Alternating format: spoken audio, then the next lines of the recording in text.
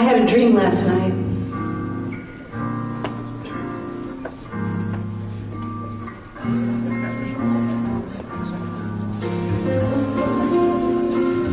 I dreamt I was in John Altenburgh's head.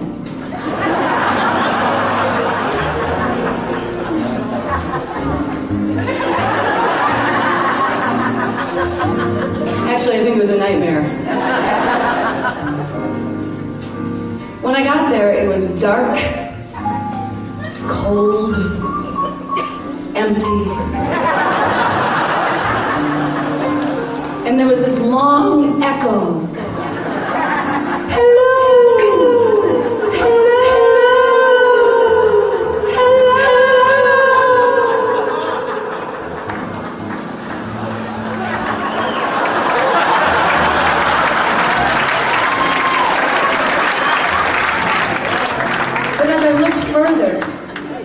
I could see in the corner, under a plume of blue smoke, a tiny pianist.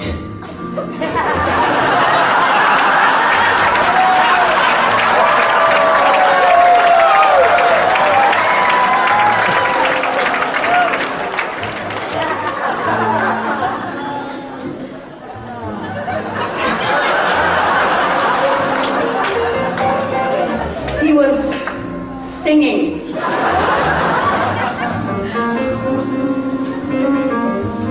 Kind of sounded like Jack Benny.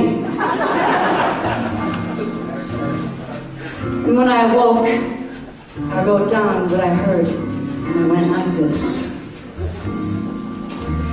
Christmas time and the holidays, I go from gig to gig,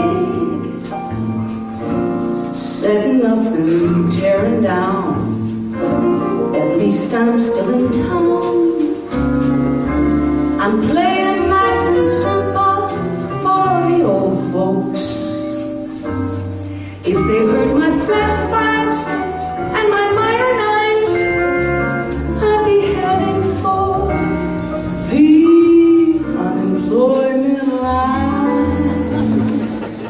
Chop this and rumble that, and then it's rock and roll.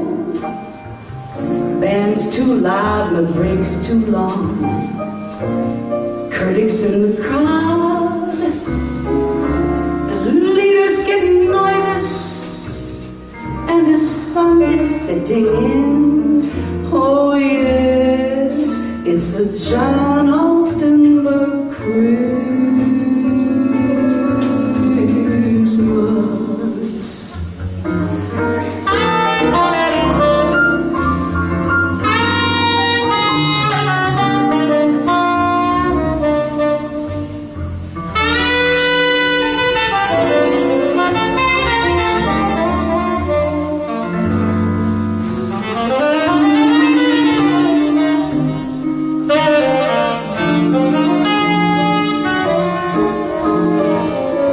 Cancel moves on the vocal list.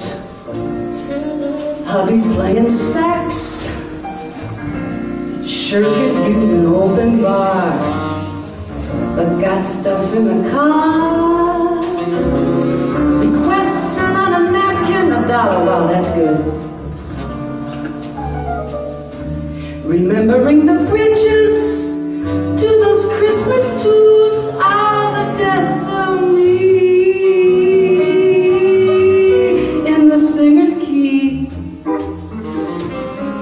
One more set, we're closing in.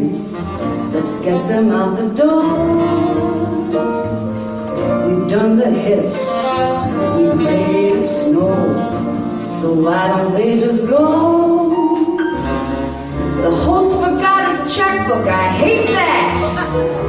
And the bread stuck in the mail. Yes, it's a John Altenburgh's Christmas.